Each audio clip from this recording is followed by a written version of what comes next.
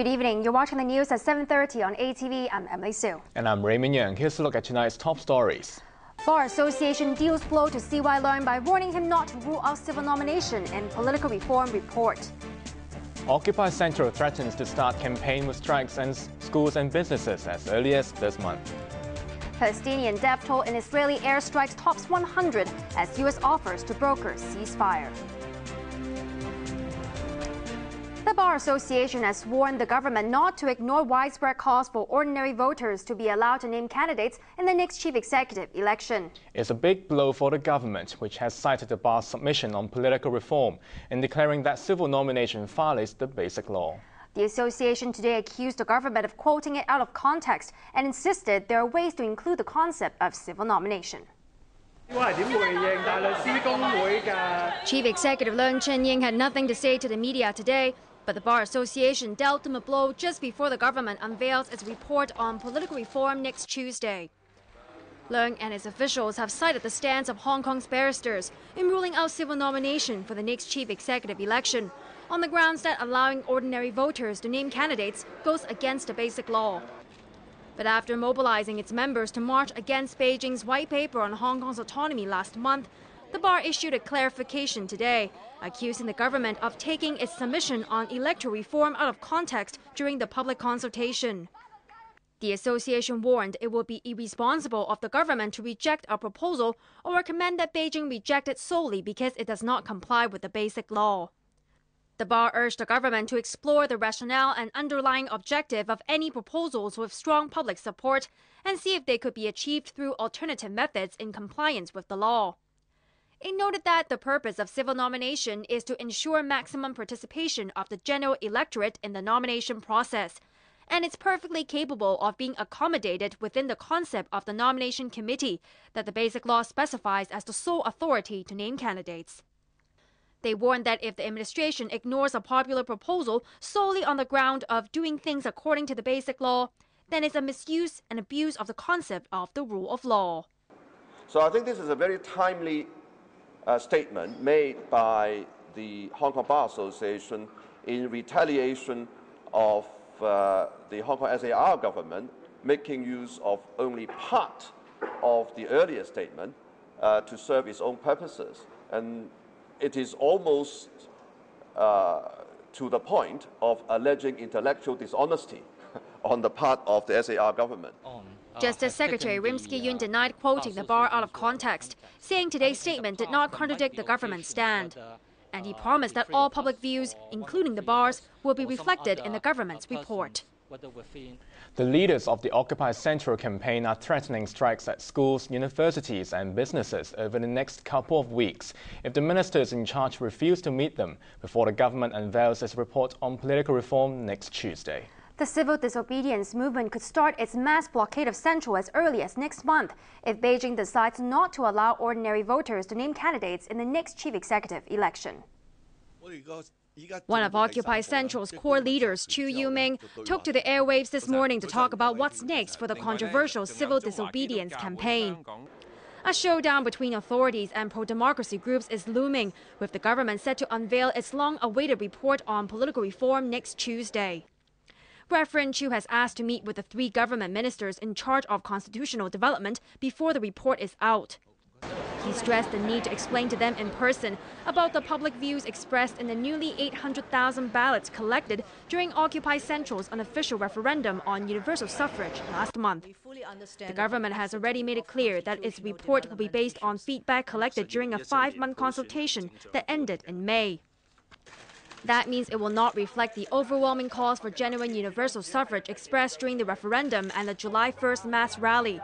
But Chief Executive Leung Chun-ying has the option to include that in his own report to Beijing. Chu warned that if government officials rejected or ignored his request for a meeting, Occupy Central would start hitting back as early as this month, beginning with non-cooperative acts such as strikes in schools, universities and businesses. The National People's Congress Standing Committee will make its own recommendations on what direction electoral reform should take after studying the government's and chief executive's reports in August. Chu warned that if the NPC does not allow genuine universal suffrage for the 2017 chief executive election, his group will go ahead next month with a full-scale street blockade of Central. He and his co-organizers are prepared to be arrested before that, and they've already recruited backup organizers, as well as a team of legal professionals to help. They've also drafted contingency plans in case the protesters run out of food, and a medical team will be on standby. The government will have its hands full, with student groups planning to launch their own civil disobedience campaigns to press for greater democracy. In a related development today, Chu and another priest, Reverend Kwok Nai Wang, joined the chorus of criticism against Anglican Church leader Paul Kwong. Archbishop Kwong has caused a storm by accusing those who took part in the July 1st rally of a herd mentality and suggesting they stay silent, just as Jesus did before his crucifixion.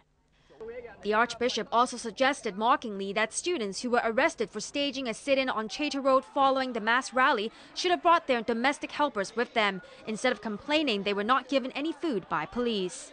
I think this is very serious because to me, I think he insulted the students who put their career online just to hope that Hong Kong have a better future. I think in facing injustice, I think everybody should speak up, particularly Christians. Kwok urged Kwong to come out and apologize for his remarks, instead of relying on other church figures for damage control. A group of protesters led by radical lawmaker Leung Kwok Hong took it a step further today with a protest outside St. John's Cathedral in Central. They put up signs at the church doors demanding that the Archbishop quit his job. The government is urging lawmakers to pass the double stamp duty bill before their summer recess. But while opposition legislators have decided not to filibuster it, their pro-business colleagues are trying to amend it. Financial Secretary John Tsang dismissed their criticism that it's hurting Hong Kong's competitive edge. But critics of the bill had plenty to say today. ATV's Arthur Okiola reports.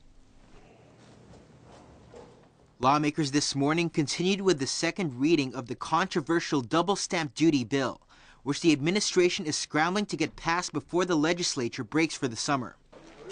The government rolled out the measure in February last year, doubling the highest rate of stamp duty from 4.25% to 8.5% to curb speculation and cool soaring property prices.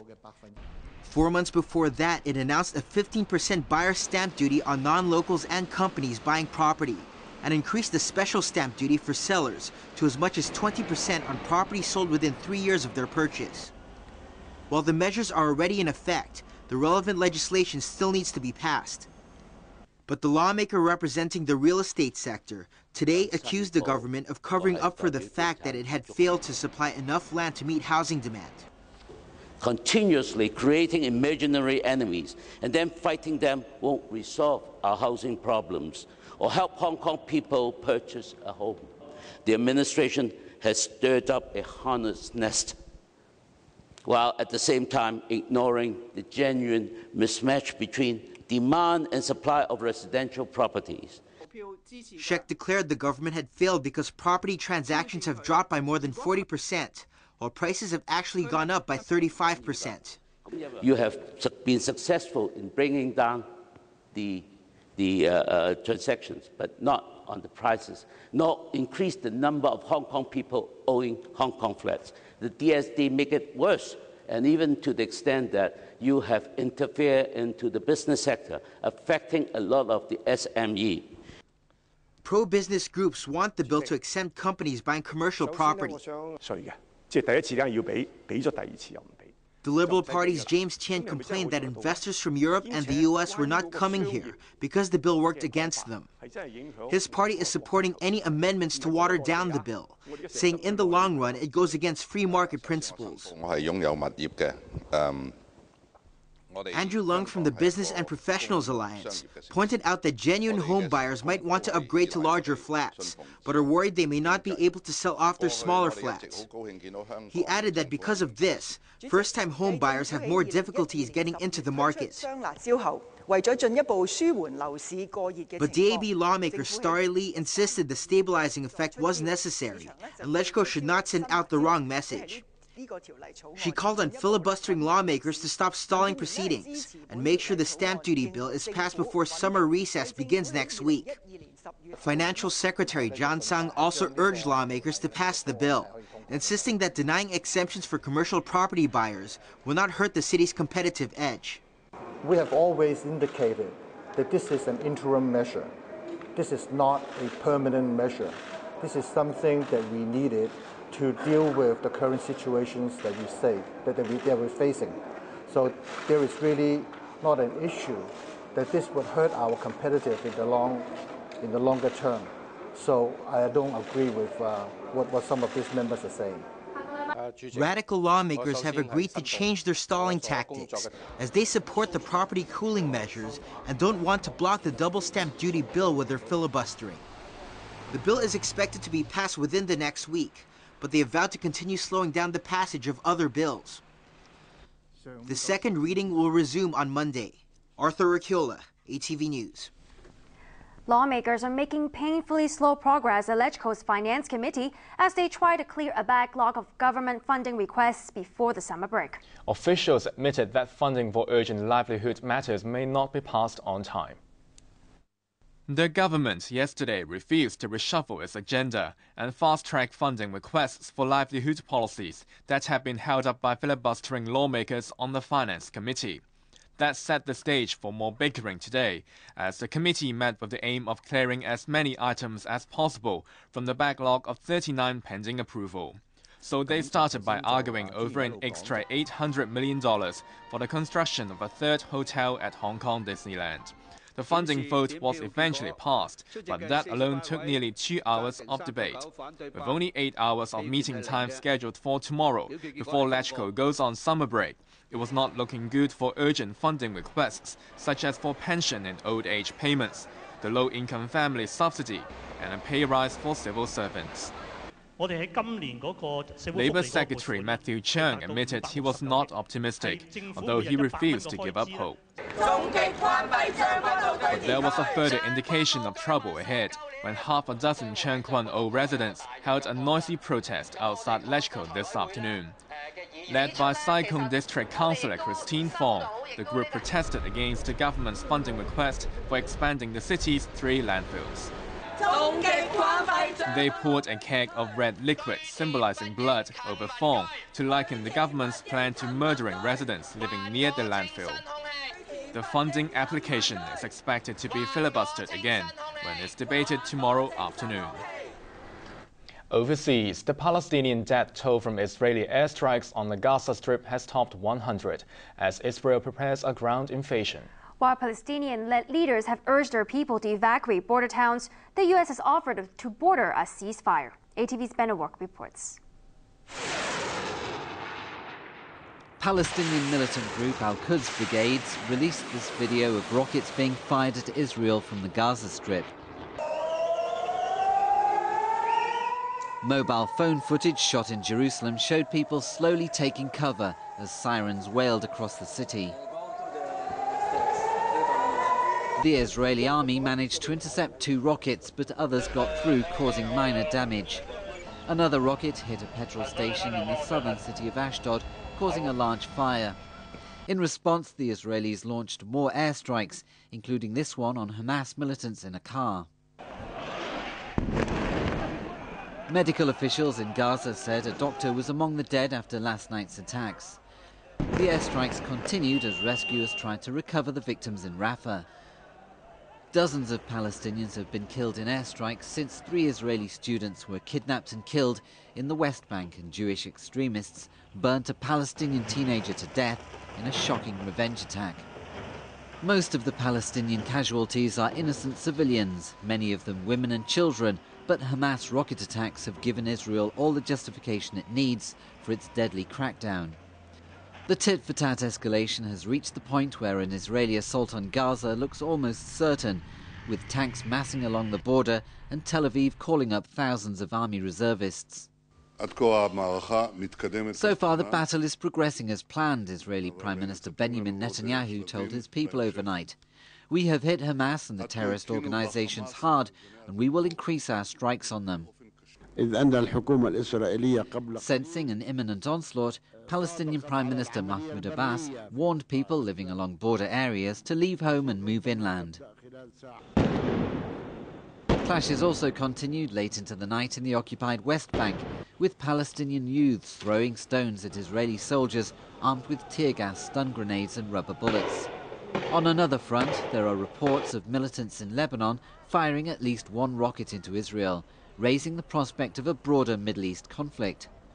With the situation seemingly doomed to get even worse, the US is said to be ready to step in to help, according to the White House.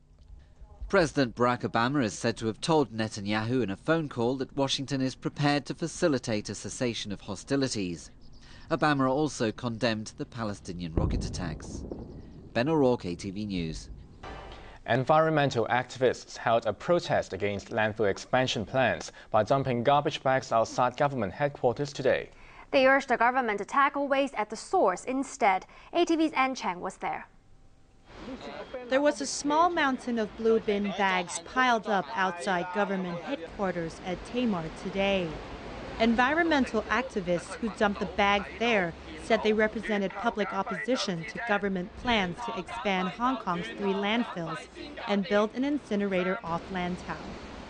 The activists from Greeners Action urged the government to tackle rubbish at the source instead of seeking LegCo funding for schemes opposed by the public.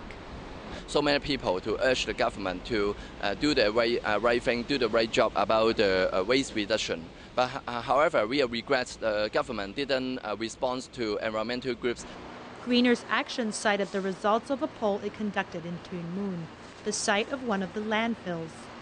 It asked locals how they think their garbage should be handled and asked them to vote by disposing of their trash in one of 2 colored bags, yellow for the government's waste reduction plans and blue for tackling waste at the source. Of the 440 people who voted, 70% chose the blue trash bags. Mainly, we want to extend the producer responsibility schemes to different items. We want to they implement the waste charging by households policies, and we also want the government to review about the construction waste charging in landfill. And we also want government to create and promote the Hong Kong recycling industry. The people of Hong Kong have spoken, and they'd rather cut rubbish at its source than have more landfills. Whether or not the government will listen is another matter, as it seems determined to push on with its course. Ann Chang, ATV News. Rescue workers have recovered the bodies of 11 people, 8 of them children, after their school bus plunged into a pond at a remote village in central China yesterday. The overloaded minibus was not discovered until hours later, and the recovery effort took until early this morning. ATV's Winner Wong reports. A crowd gathered to watch as rescue workers fished out the school bus from the pond in Ganzi village in central China's Hunan province. The minibus was only meant to seat 7 people, but there were 11 people on board when it plunged into the water at around 5 p.m. yesterday. 8 children, 2 teachers, and the driver died in the accident. The kindergarten students were heading home from school when the bus swerved off the road. Rescue teams did not learn of the accident until much later because the location was so remote. It was 3 a.m. by the time the bus was pulled out of the water with the bodies of the 8 children and driver inside. The teachers were found about an hour later. There were several other children on board, but they got off before the accident happened, said Liu Haihong, father of one of the young victims. He said the bus began its journey with about 14 or 15 children. Investigators said the driver was new to his job and not familiar with his route. Accidents involving overcrowded school buses are common in China, and every major one sparks fresh calls for improved safety. In 2011, then Premier Wen Jiabao promised more government funds to improve school bus services after 18 children were killed when a bus slammed into their overloaded vehicle in northwestern China. Winner Wang, ATV News. Courts in China's troubled Xinjiang region jailed 32 people today, some of them for life for inciting terrorism over the internet. It's part of an ongoing crackdown on extremism following a string of terror attacks blamed on Muslim separatists. Here's Winner Wong. Hands cuffed and heads shaved, the 32 suspects were marched into courtrooms across Xinjiang today to hear their punishment. 3 of the men were given life sentences, while the 29 others got terms ranging from 4 to 15 years. The mainland courts tried the men in 11 cases of posting videos and audio clips online to inspire terrorism. Authorities say they encouraged others to join terrorist organizations, created guides on how to make explosives, and incited ethnic hatred and discrimination. They were said to have helped fuel a string of bloody attacks in the volatile Xinjiang region, which Beijing has blamed on Islamist separatists. The most recent was in May when a bomb went off inside a market in the capital, Urumqi. Mainland media claims all the attackers were exposed to extremist content online. Today's sentencings were part of a government crackdown launched on the 20th of June to wipe extremist content off the internet. So far, 400 people have been arrested. Winna Wong, ATV News. Time now for sports with Bolan. So what do you have for us tonight, Bo? Well, it's a mixed bag of golf and football. But first, cycling. Andre Greipel has won the 6th stage of the Tour de France.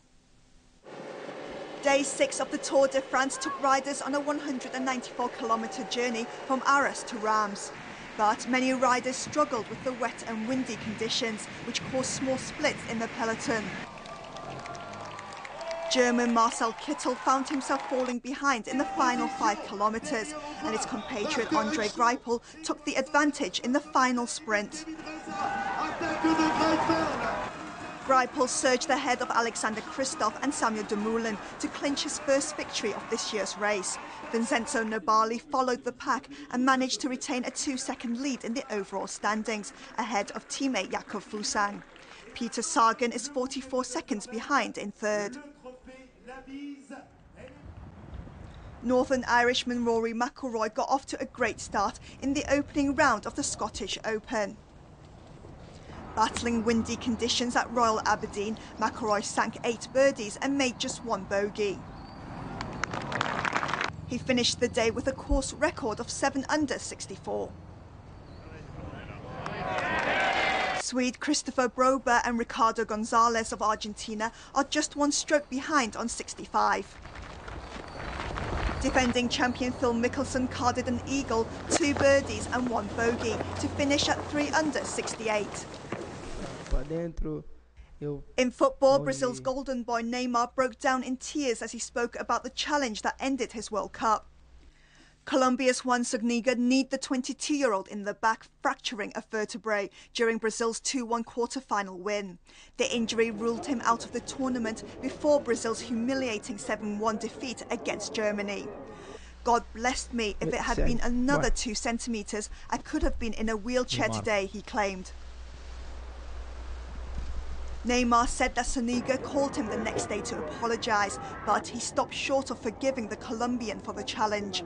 The footballer also revealed that he will support Brazil's biggest rival Argentina in the World Cup final on Sunday. A look at the weather before we go. It was mainly cloudy with isolated showers and thunderstorms today. It was also very hot with some sunshine in the afternoon. Temperatures range from 26.8 to 32.2 degrees, while the relative humidity was between 72 and 97%. Winds were light to moderate coming in from the south. Let's check on the ultraviolet reading. The maximum recorded for the day was 11. Tomorrow's UV index will be around 11 as well.